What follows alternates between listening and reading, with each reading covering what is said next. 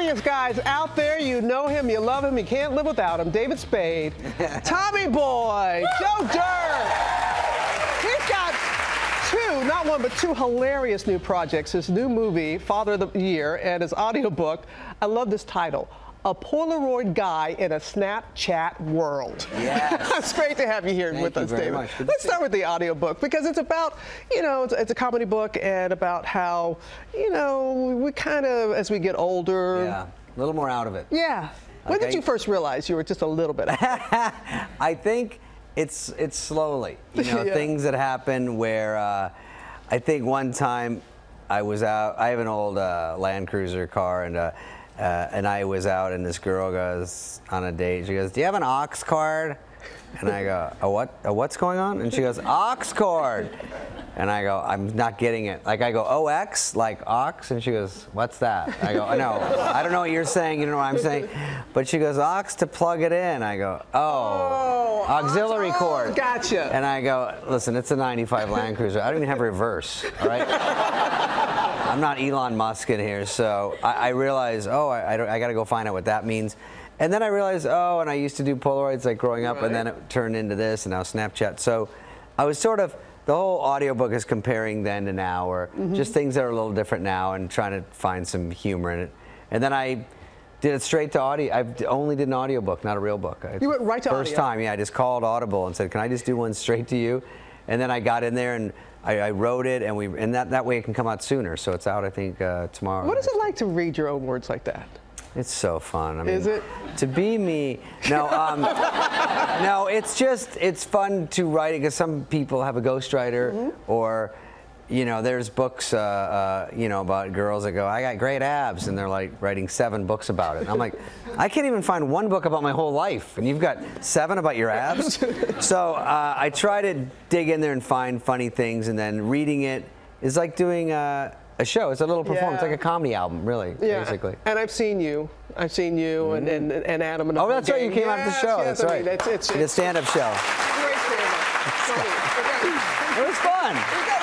Yeah, it was great. Yeah, outside of Hartford. All right, now the movie, Father of the Year. Father of the Year. Your character, Wayne, I don't know if he'd win any awards for Father of the Year. It's a funny title. Yeah. I'm a beat-up New Hampshire dad that has a kid in college, and his best friends, they realize his dad's a scientist, Nat Faxon, who's a great actor.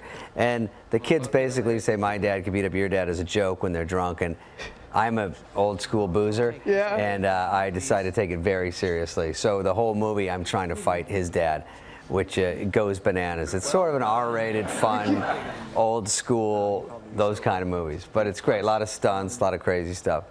Beautiful setup to this clip. Oh, is this? Okay, let's see. Let's take a look. Mr. O'Malley, we were just messing around. We don't really care about you guys fighting. I think you do. And we're gonna do this right now. You got 5 seconds to swing at me first. No, I said I don't. 5, 4, 3, 2, and the gazelle flees. Dad!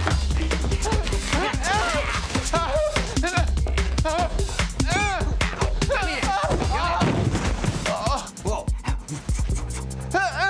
This isn't funny anymore! What's your problem, guy? Guy! Come on, guys! Fight like a man! We wind up on the roof. I tackle him off the roof and that. It gets. There were so many stunts for the guy who's such a baby. We had probably 30 fights in that movie, and I just keep getting hurt. But my stuntman took a real beating. I gotta say, you look a lot like Joe Dirt. I look a little like Joe Dirt in that. Did that inspire you at all? No, it was. We just started doing the look, and then I had really long hair, and it's different enough when you see it. And I'm a New Hampshire guy. I had to do a whole dialect coach. It was horrifying. It was like actual acting, which I'm not used to, and so I usually sort of breeze through it. But it was a little tougher than usual. You're a daddy. How would your daughter describe you as a dad? She's sort of already bored with me, and then it didn't take long. But she's 9, about to be 10. Took her out to Hotel Transylvania the other day to the premiere. She had a blast. Doesn't let me talk during movies. Every time I try to ask her questions, I don't even follow Hotel Transylvania. I'm like, "Which one's Blobby?" She's like, so she doesn't. She does like to goof around with me and make it you know, she likes to have fun with me, and she's the funnier one, and acts like I'm boring. Yeah, but that's sort of the way it is. Yeah, it is. Before we go, I hope that you have felt the outpouring of love and support. Your dear sister-in-law, Kate Spade. Yeah. I know it's been a very difficult time for your family. You've done a generous thing, David, in making a huge contribution to a mental health advocacy group. How's the family doing? As good as we can. Yeah. It's been very tough, obviously, and just it is very sweet that everyone came out of the woodwork that she really made an impact. I remember when we used to hang out, and it's funny because every girl I was with or anyone around, anyone that knew they would see Katie would dress differently. They would bring their A game. It was very sweet. They would be like, "Is Katie coming? Are Andy and Katie going to be there?" And if they were, it was a whole new wardrobe. And Katie was very sweet. She knew that they were doing that, and she would mention something about, say some compliment, and when I say, "You don't dress up for me," they go, "Yeah, that's her, and you're you." I go, I don't. It sounds like a cut down. No. But she was such a beautiful, lovely, great spirit that obviously will be missed. I'll start bawling, but thank you for saying something. No, and thank you. And I know I love the posting that you did, and you said that she made you laugh out loud. And David, you make us laugh out loud. Thank you. Thank you for your humor, and thank you for.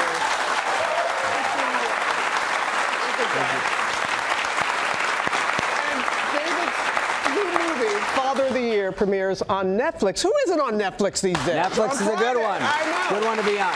And you got to get a Polaroid guy in a Snapchat world. Who's living that? It's available tomorrow exclusively on Audible. Well, hey there, GMA fans. Robin Roberts here. Thanks for checking out our YouTube channel. Lots of great stuff here. So go on, click the subscribe button right over here to get more of awesome videos and content from GMA every day, anytime. We thank you for watching, and we'll see you in the morning on GMA.